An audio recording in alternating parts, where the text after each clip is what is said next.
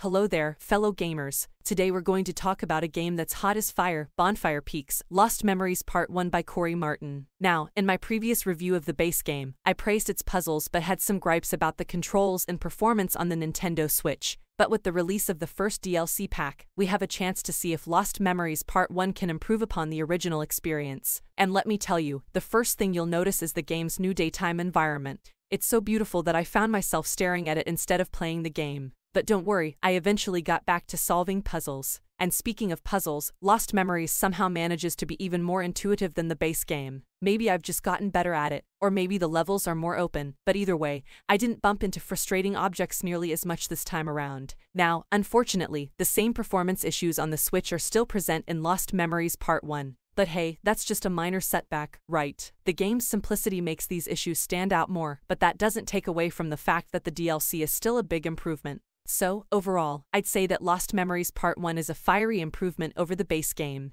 And with the promise of 2 more parts in the DLC trilogy, there's a lot to look forward to. Thanks for watching, and remember, always keep your bonfire burning bright.